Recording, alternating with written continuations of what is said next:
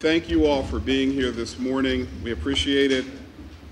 As we were assembling this morning and preparing for our public launching of this effort, the managing director mentioned that 300 people almost are dead in Philadelphia this year, just about that number.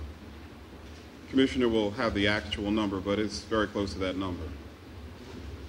We are attempting today to enlist the support of white, black, Hispanic, Asian, every male in this city to step up. That's what this is. Our objective is to call to action 10,000 men, my personal 100,000, a million, as many black, white, Hispanic, Asian, every male in this Philadelphia tri-state area, we're asking to call to action to an event on October the 21st in a proactive manner by going into specific and designated communities of Philadelphia in our area and deterring unwanted and illegal behavior from just killing us. And we're dying all over the city because of this. We will facilitate the natural inclination, we believe, of each man, white, black, Hispanic, Asian, every man in this region, to do what's natural, to maintain and protect his women, his children, our seniors, in fact, our overall community. My name is E. Stephen Collins, and I represent Radio 1. Clear Channel is represented by Lorraine Ballard-Morrow here. Kearney Anderson, who's the manager of WURD, is represented here. Radio in Philadelphia is joining a consolidated effort to support this call for 10,000 men. We'd ask our first speaker to come. Mark Harrell, a Men United, an organization that has for many, many years been in the community attempting to turn things around. Mark.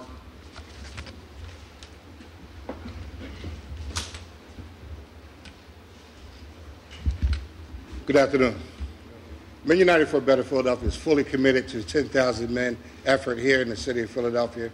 We're asking all of the men, the hundreds of men who have been a part of the Men United movement for the past 5 years, to become a part of the 10,000 men effort through the city of Philadelphia, become peacekeepers on our streets so that women and children throughout the city of Philadelphia can feel safe.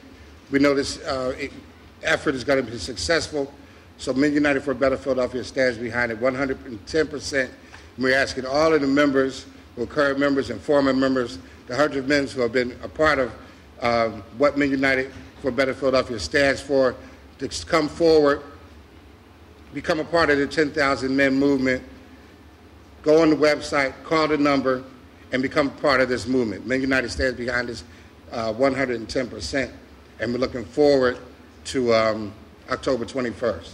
Thank you. Thank you. Darrell Robinson, Bishop Darrell Robinson is next. Darrell, Bishop, thank you. Thank you.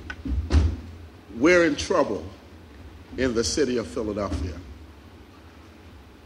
And we have come together to help deal with the problems that affect our youth every single day. Almost 300 deaths in this city to date this year. This is horrendous. This is terrible. Myself and all the people in this room, we're here for one reason, a call to action. And we need action. We must come together. The issue is we come together not as a special group. This is not a religious effort. This is not a political effort. No special group. We're coming together as a community of people that are concerned. I'm here representing 215 affiliated with Charlie Mack and Nick Reed, and we're just here to do what we can do to help. And we're calling on everybody, black, white, whoever you are, wherever you are, whatever community you represent in Philadelphia, we have to come together on the 21st. And we must show Philadelphia that we can bring back love to the city of brotherly love and that we can have peace. Thank you. Thank you, Bishop. Minister Rodney Muhammad.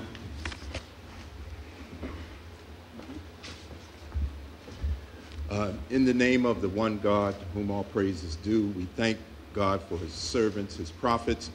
As a student of the Honorable Elijah Muhammad, I thank him for the Honorable Louis Farrakhan, my teacher today. I stand before you as a student in the ministry. I stand before you just as a brother in our community that's concerned. I'm very happy to stand with these men and many more that will stand with us October the 21st and also thereafter. I simply say this, not to sound religious, but Moses had a murder beef on him, and he was on the run. And Pharaoh wanted to get him because they had put out an APB on him. But God took Moses and changed him, and he showed him two signs. One, that his heart was changed, and two, that his hand was made to be restored and pure. The heart is what we are, the hand is what we do. As I go out to be equipped with what we need to make real change, I go out with the spirit of the Million Man March and the spirit that we had on the Mall in Washington that day. Because if the heart is what we are, we need to change how people see themselves. And when we change how they see themselves, we'll change what they do with their hands. And so we give this our full support, and we cannot be anything less, Brother Kenny, than successful. Thank you. This is a really broad coalition of organizations that make this, and Bishop and Reverend Robert Shine is here and has comments.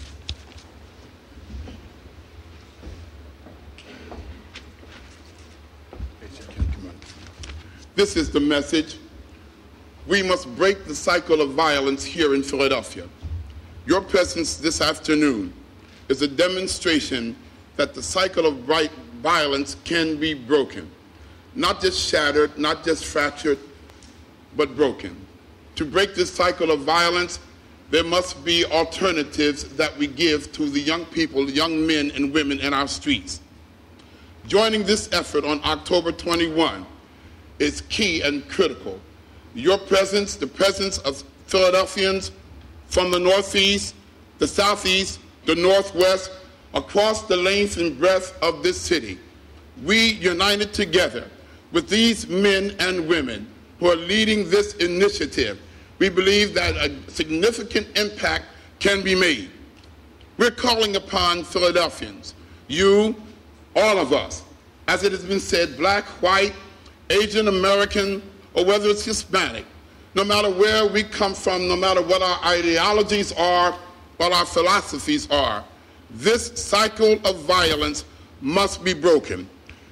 The pre-registration is key, and you must come on that Sunday, beginning at 12 noon. And I believe that if we come together and there is this demonstration to put love back into this city and to take fear away, join us is our plea, it is our message. The cycle of violence must be broken. This is the beginning, this is the initiative, this is a call for your help. Thank you so very much. I was kind of surprised to see Representative Ron Waters here. He's had an incredible tragedy in his family, but he is joining us today. Representative, thank you.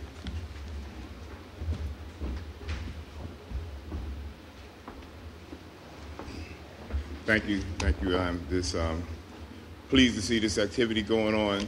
I did get a chance to see what it's like to be up close and personal with the effects of the tragedy and the violence that do affect our communities. I just want to say that I've been a legislator now for 8 years, and I've seen many laws passed through the House of Representatives and the